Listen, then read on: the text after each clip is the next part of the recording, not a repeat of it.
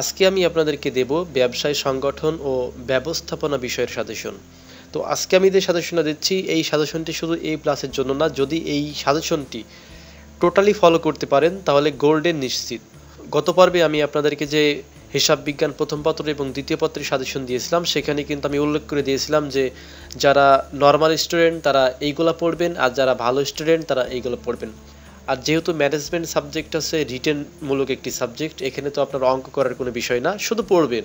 আর ম্যানেজমেন্টের আমি অধ্যায়গুলো মোটামুটি সবই দেখেছি, এখানে কঠিন অধ্যায় সহজ অধ্যায় বলে তেমন কোনো অধ্যায় নেই। এখানে যদি আপনি ভালো করে পড়তে পারেন তাহলে সব অধ্যায় সহজ, আর যদি মনে করেন যে আপনি খুব ভালো করে পরিশ্রম করবেন না, পড়বেন না, তাহলে কিন্তু সব অধ্যায়টাই আপনার কাছে কঠিন মনে হবে। তো আমি ম্যানেজমেন্টের যে সাজেশনটা দিলাম এটা হচ্ছে পিডিএফ আকারে, একটু খেয়াল করুন। এখানে দেখেন দ্বিতীয় অধ্যায় ব্যবসায় পরিবেশ থেকে এখানে জ্ঞানমূলক, এখানে প্রত্যেকটা সেক্টরভাবে সাজানো আছে। এখানে যে প্রশ্নগুলো পড়া আছে আপনারা শুধুমাত্র এই প্রশ্নগুলাই পড়বেন। এখানে দেখেন ব্যবসায় পরিবেশ কি, ব্যবসায় পরিবেশের উপাদান কয়টি, মানব সম্পদ কোন পরিবেশের উপাদান। যেমন এটা হচ্ছে আপনাদের পরীক্ষা যেভাবে সাজানো থাকে, প্রথমে থাকবে জ্ঞানমূলক, তারপরে থাকবে অনুধাবনমূলক, তারপরে থাকবে প্রয়োগ ও উচ্চতর দক্ষতা। এই সাজেশনের মধ্যে ঠিক সেভাবেই এখানে কিন্তু আমি কোনো অধ্যায় রিকমেন্ডেড আপনাদেরকে করিনি যে এই অধ্যায়গুলো আপনারা পড়েন এখান থেকে কমন পাবেন।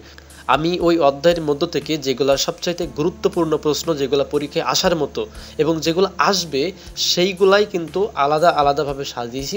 যেমন ক নম্বরে দেওয়া আছে জ্ঞানমূলক, জ্ঞানমূলক এখানে দেওয়া আছে 11টার বাইরে কোনো প্রশ্ন পড়বেন না।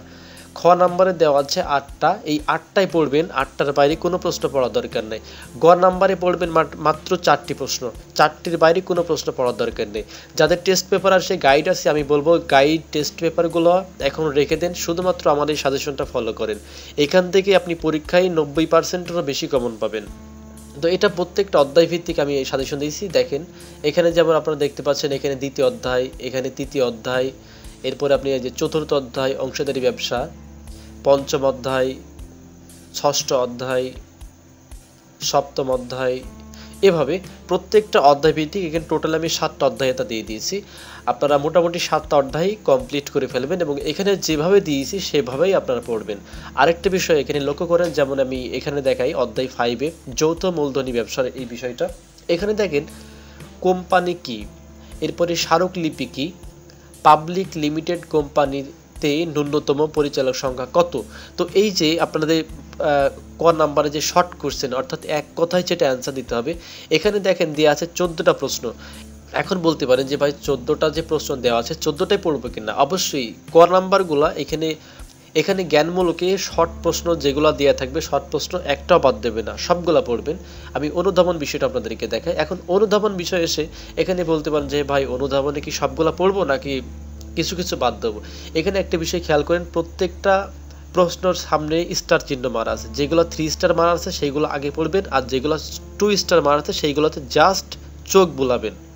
আশা করি এই সাজেশনটা পড়লে আপনাদের কোনো টেস্ট পেপার, কোনো গাইডের প্রয়োজন হবে না, এখান থেকে আপনার পরীক্ষায় খুব ভালোভাবে কমন পাবেন। তো আমি এই সাজেশনের মধ্যে 7টা অধ্যায় ইনক্লুড করে দিয়েছি। আপনারা যদি বলেন যে ভাই আমার আরও অধ্যায়ের সাজেশন লাগবে, আমার কাছে সব অধ্যায়ের সাজেশনগুলো আছে। আপনি তো এই ভিডিওর নিচে ডিসক্রিপশন বক্সে আমার ফেসবুক পেজের লিঙ্ক আছে, ওই ফেসবুক পেজের লিঙ্কে গিয়ে আমাকে টুক করে একটা মেসেজ করে বলবেন যে ভাই আপনার সাজেশন 7টা দেওয়া আছে, আমার আরও অধ্যায়ের সাজেশন দেন। আমি আপনাকে ইনবক্স করে বাদবাকি অধ্যায়গুলো দিয়ে দেবো। আর যারা 7টাতেই খুশি 7টাতেই পড়বেন, কোনো সমস্যা নেই। আশা করি এই সাজেশনটা A to Z ফলো করলে ম্যানেজমেন্ট সাবজেক্টটি খুব ভালো ফলাফল তুলতে পারবেন। তো এই ভিডিওর ডিসক্রিপশনে এই সাজেশনটি ডাউনলোড করার জন্য পিডিএফ লিঙ্ক দিয়ে দিয়েছি, আপনারা ওখান থেকে গিয়ে পিডিএফ লিঙ্কটা ডাউনলোড করে পড়তে শুরু করে দিবেন। তো আজকে এই পর্যন্ত, কি সকলে ভালো থাকবেন, সুস্থ থাকবেন, আপনাদের সবার পরীক্ষা শুভ হোক। ধন্যবাদ সকলকে।